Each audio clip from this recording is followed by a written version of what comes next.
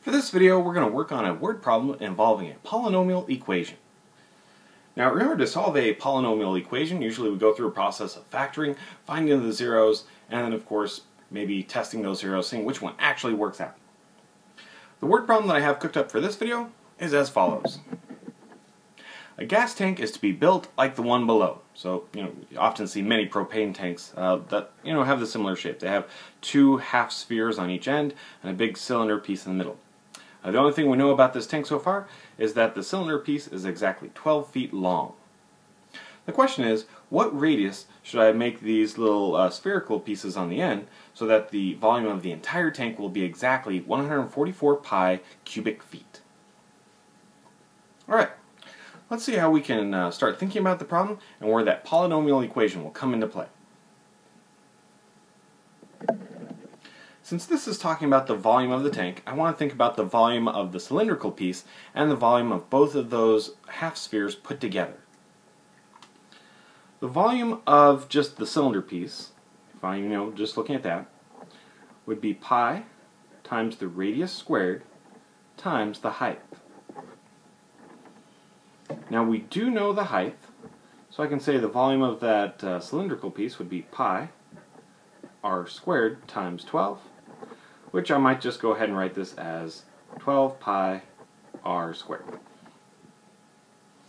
For the sphere, when you put them both together, you have one whole sphere. So the volume for a sphere is 4/3 pi r cubed. Awesome. So since we're building a tank out of both of these pieces, I want to look at the total volume.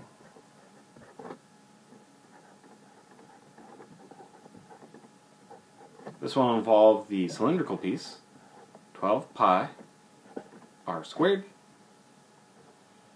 plus the 4/3 pi r cubed. Awesome. Looks good. So according to the problem, I want to know where the total volume will be 144 pi. So 144 pi, when is it equal to the volume of the cylindrical piece plus the volume of both of my spheres. Here we are. So to solve this problem, I need to solve the following polynomial equation. And it looks like it's a cubic because I have an r cubed.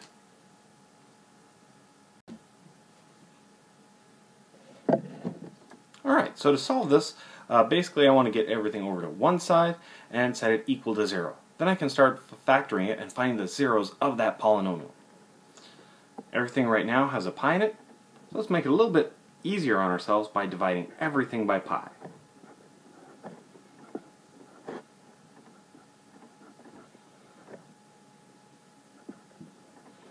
Alright, that's a little bit better. Now I'll go ahead and subtract the 144.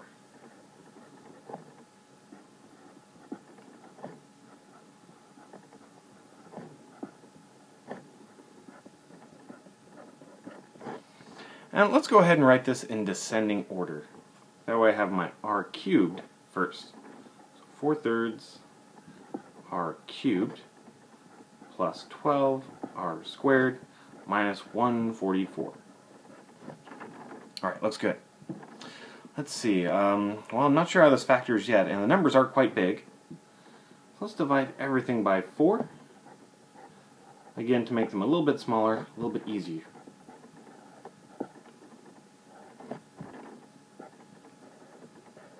Alright, a little bit better.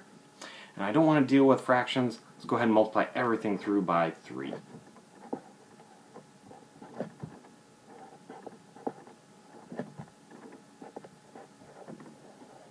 Awesome. There we go.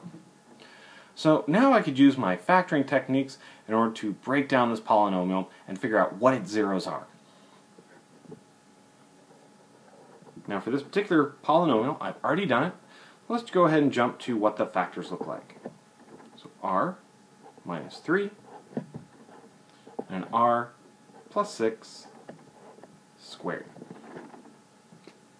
Now when looking at this in its factored form, I know that it's equal to 0 when either this factor is equal to 0 or when this factor is equal to 0.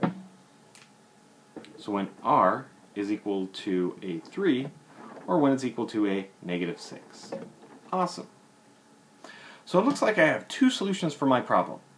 Now, since this is in the context of a real-world problem, I want to make sure that it makes sense. And so when I'm looking at my radius, there's no way I could have a radius of -6. It just doesn't make sense. So we'll get rid of that. It is not a valid solution. However, having a radius of 3 looks like it will work out just fine, so we will keep this as our solution. So as you can see, with word problems involving a polynomial equation, you simply go through the solving process of solving those polynomial equations, factor, find your zeros. For more videos, please visit mysecretmathtutor.com.